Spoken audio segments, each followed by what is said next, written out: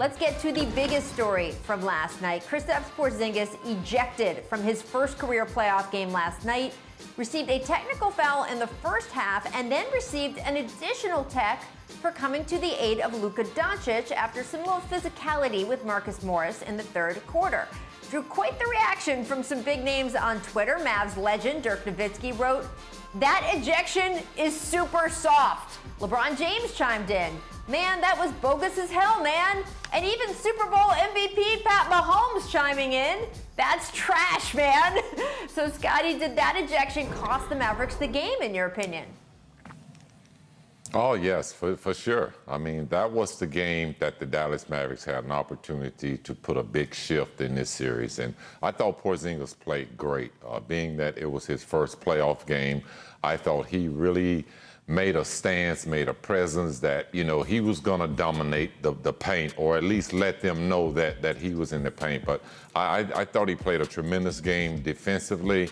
I felt like that the technical foul that he got in the first half was unwarranted. I felt like the officials was not allowing the players to react. I mean, this is the playoffs, so you're going to see more emotions, more reaction from the players. But I feel like the second technical, again, the officials should have reacted. I felt like Luka Doncic took a lot from that drive going to the basket from Marcus Morris, and the officials let him get a little rough with him, and that's where Porzingis stepped in. But it should have been another teammate step in. For sure, someone should have stepped in. It shouldn't have been Porzingis. Bad mistake on his side, and it cost them the game. No, like Scottie, I agree. I think this cost him the game, but a couple of things that we have to pay attention to here.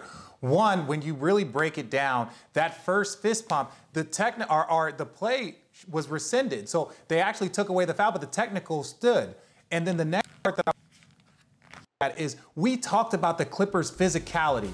And when we say physicality, that's just not tough defense. That's little bitty extra stuff. That's Patrick Beverley getting under your skin. That's Morris throwing, and not in a malicious way, but just more of like setting a tone. So when the Clippers start to do these things, that's when it becomes like your job as a player to stay locked in mentally. We saw it with Patrick Beverley and Kevin Durant in that first round series last year. So they're going to do these little bitty things that are going to happen all season long. You have to keep yourself, as much as it was soft, as much as it was weak, you also expected this. So Porzingis, unfortunately, this was a bad thing. There was no way for him to kind of really defend his teammate without escalating, quote unquote, the situation. But ultimately, it cost him the game, and he has to be smarter. He has to understand that that's what the Clippers are going to do to them, and they're going to do it for this entire playoff run. Yeah, and to his credit, Richard, look, that is what he came out and said after the game. He didn't say this is, unfair or screw them. He said, I have to be smarter